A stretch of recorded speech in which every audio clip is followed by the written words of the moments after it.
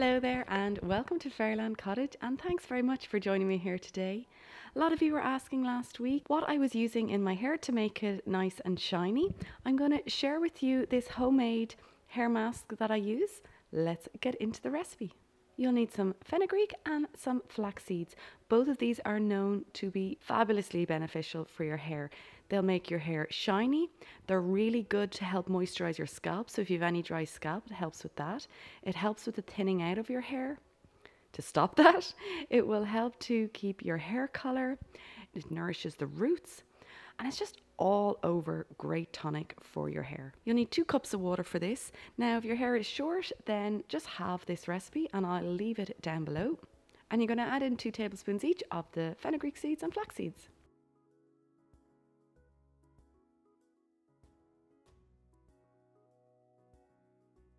Into a pot, we're going to heat it up on the stove on about a medium heat. And it takes between 5 and 15 minutes.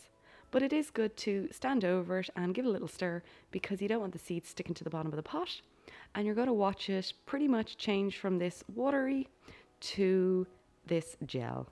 And you'll notice the colour changing of the water and it's just starting to get gloopy. And you can test it by just lifting up a little bit on the spoon and will just dribble off when it's still water. And then eventually when you lift it up, you'll get this gloopy gel and you know it's ready. You don't want to overcook it or it is going to get too thick. Just want this nice film of gel. Get a cheesecloth and we're going to pop it into that. So if the gel is too thick, it's going to make your life harder trying to push it all through. And obviously wait till it cools down. I like to keep it a bit warm. And just squeeze all that wonderful gel out. Now I like to use this on dry hair. I just find that it massages much better into the scalp.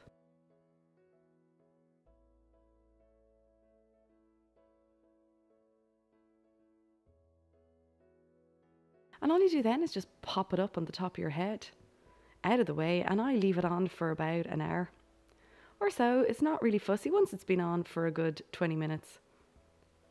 So I just go about, do my day, and then rinse it all off. I don't use any shampoo, obviously, or chickpea flour. I just rinse it off, and you're left with this silky, shiny, soft, thicker.